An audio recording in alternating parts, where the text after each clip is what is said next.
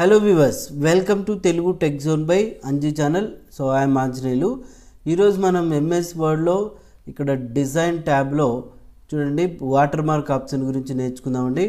ఈ water mark option అనేది so remaining versions లో అయితే ఓకే 2007-10 దీవిట్లో అయితే మాత్రం పేజ్ లేఅవుట్ లో ఉంటుంది. సో 2016 తర్వాత 19 వర్షన్లో అయితే ఇక్కడ డిజైన్ ట్యాబ్ ని చూశారు కదా, ఈ డిజైన్ ట్యాబ్లో ఇక్కడ మనకు కనిపిస్తుంది రైట్. సో అయితే ఇప్పుడు ఈ వాటర్ మార్క్ అనేది ఎందుకు ఉపయోగపడుతుంది ఇప్పుడు మనం చూద్దాం. చాలామంది ఇప్పుడు మెటీరియల్ తయారు చేస్తుంటారు రకరకాల కాన్సెప్ట్స్ మీద, లేదంటే సో ఐ మీన్ ప్రాజెక్ట్స్ తయారు చేస్తుంటారు ఓకే.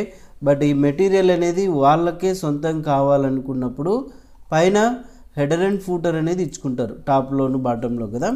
అలా కాకుండా కంపెనీ యొక్క నేమ్ లేదంటే వాళ్ళ నేమ్ ఆథర్ నేమ్ సో ఇలాగా ఈ పేజ్కి క్రాస్గా డయాగ్నల్గా సో వాటర్ మార్క్ పెట్టుకోవాలనుకున్నప్పుడు ఇక్కడ మనకు పేజ్ బ్యాక్గ్రౌండ్లో చూడండి వాటర్ మార్క్ అనే ఆప్షన్ ఉంది కదా. ఇందులో ఈ వాటర్ మార్క్కి కొన్ని ఆల్రెడీ చూడండి ఎగ్జాంపుల్స్ ఇక్కడ ఉన్నాయి, కాన్ఫిడెన్షియల్ వన్ ఇవన్నీ. ఇవి కాకుండా సో మనం ఓన్గా ఇచ్చుకోవాలనుకున్నప్పుడు ఇక్కడ కింద కస్టమ్ వాటర్ మార్క్ అనే ఒక ఆప్షన్ ఉంటుంది. ఈ ఆప్షన్ మీద క్లిక్ చేయండి. క్లిక్ చేసిన తర్వాత ఇక్కడ సో టెక్స్ట్ వాటర్ మార్క్ అనే ఆప్షన్ ఉంటుంది. ఇది సెలెక్ట్ చేసిన తర్వాత ఇక్కడ టెక్స్ట్ని మనం క్లిక్ చేసుకొని ఎంటర్ చేయొచ్చు చూడండి okay. Telugu tech zone by Anji channel type చేస్తున్నా ఓకే. ఇక్కడ సో డైరెక్ట్గా మనం ఫాంట్ ఏ టైప్ ఫాంట్ కావాలనేది ఫాంట్ మార్చుకోవచ్చు. తర్వాత సైజ్ వచ్చేసి ఆటోమేటిక్గా తీసుకుంటుంది, కలర్ ఓకే. బట్ ఇప్పుడు ఇక్కడ సెమీ ట్రాన్స్పరెంట్లో కనిపిస్తుంది కదా, ఇక్కడ లేఅవుట్ చూడండి డయాగ్నల్గా ఉంది ప్రజెంట్. ఓకే బటన్ ప్రెస్ చేయగానే సో చూడండి ఇక్కడ మీకు కనిపిస్తుందా ఓకే.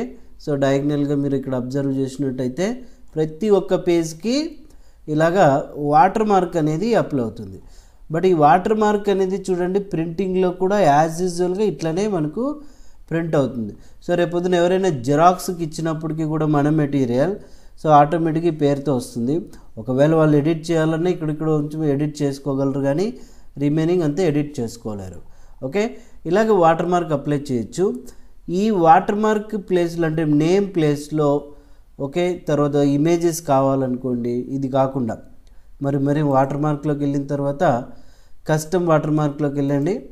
ఇక్కడ సో చూడండి ఈ వాటర్ మార్క్ ఏమో ఒకవేళ మీకు కలర్ కావాలనుకుంటే కలర్ పెట్టుకోవచ్చు. చాలా వరకు వాటర్ మార్క్కి కలర్ పెట్టుకోరు రైట్. సో ఇప్పుడు ఈ టెక్స్ట్ వాటర్ మార్క్ వద్దనుకున్నాము, మనం ఏం చేయాలా పిక్చర్ వాటర్ మార్క్లోకి వెళ్ళి సెలెక్ట్ పిక్చర్లోకి వెళ్తే మీరు ఏ టైప్ ఆఫ్ పిక్చర్ని పెట్టుకోవాలనుకున్నారు.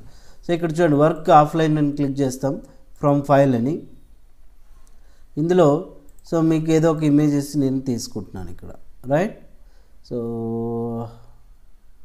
ఇమేజ్ తీసుకున్నాం, ఇన్సర్ట్ బటన్ ప్రెస్ చేసి అప్లై లేదా ఓకే బటన్ ప్రెస్ చేసినట్టయితే చూడండి ఇక్కడ వాటర్ మార్క్ అనేది అప్లై అయిపోయింది ఇలాగా రైట్. సో ఈ వాటర్ మార్క్ని మళ్ళీ మనం ఏం చేసుకోవచ్చు, వద్దనుకుంటే రిమూవ్ చేసుకోవాలనుకుంటే డైరెక్ట్గా కిందనే చూడండి రిమూవ్ వాటర్ మార్క్ ఉంది, ఈ వాటర్ మార్క్ మీద క్లిక్ చేస్తే సరిపోతుంది. ఇదండి సో MS వర్డ్లో ఇది ఎంతో ఇంపార్టెంట్గా ఉంటుంది, మీకు చాలా అవసరం కూడా ఉంటుంది. చూసి ప్రాక్టీస్ చేసుకోండి.